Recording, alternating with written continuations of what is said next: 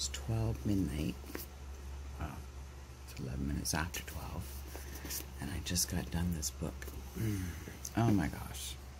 It's heartbreaking. It's about when it has to do with Hitler and the war. And a girl named Annika. And her dad was the groundskeeper for a rich couple. Anyways, it will so pull you in. It's back in the wartime, and it's 80 years later. It goes back and forth between the past.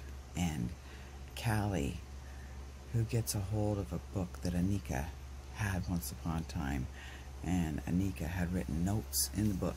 I'm talking low, there's people sleeping. And I'll try to do a better video if I can, if I get a chance to. It's just very moving, very touching, very sad. It's just everything they went through. And Callie does, but she doesn't find the owner of the book and the person who wrote in the book. That's all I can say. She finds her alive, but she finds her dead, passed away. And anyways, this is very moving. It just made me cry a few times. I now have a Draco here. See? He's back. Hi. Say hi. He's kind of rubbing against it. I just want it to pet me. Will it pet me? Oh, will it pet me? Hey. Yes, my closet door's open. You can see inside my messy closet. Well, it's not my fault. I don't have enough space. It wouldn't be messy if it was bigger and I had room to, you know, hang everything where I need to hang stuff. Isn't that right, Draco? Yes. You tell him if she just had the space to hang up all her stuff, then there wouldn't be a problem. I could have my door closed though. I do close my doors, but you know, I just have to open them. Okay. That was a hard book to read.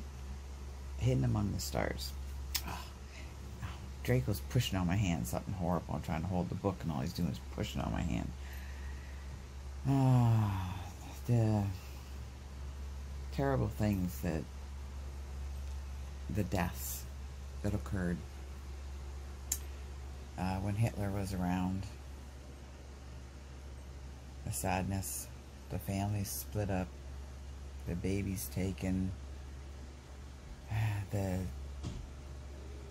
thousands of people that died, work camps, and children taken from families, babies, families split up, husbands killed, mothers killed, children killed, baby killed. But, I mean, the story is a good story about the people. He's taking a fit. Look at this. Watch. He's like, what are you doing? What are you doing? What are you doing? How come you're not petting me? How come you're not petting me? He's looking at me. Anyways, Annika lives in the cottage with her dad, and she, of course, is in love with the son of the rich family. They take care of the grand house for her. That, of course, when the war comes, Hitler walks in, everything changes. And the son, Max, is taking jewelry and other items from the Jews. And he's not taking them. The Jewish people that he knows are giving them to him, and he's hiding them. He's burying them in the woods behind his parents' mansion, and in hopes that one day after the war he can return all the stuff for him, which was very nice thought. Of course, you know, they go after him and they find out what he's doing, and of course the Gestapo and everybody is there, and he falls in love with a Jewish girl, and he tries to hide her away, and one of the guys in the book ends up raping her, and she gets pregnant. But anyways, it jumps to the future, jumps to 80 years later, and Anika used one of her storybooks to write down, like, candles, silver candle holders, and then she put the initials of the people who gave the silver candle holders to Max for him to bury, and she made this list, and she put it into a children's storybook, a Bambi, and this storybook 80 years later ends up in Callie's hands, and then you have the whole story of Callie and her friends and her life and what's going on in her life, and with the bookstore,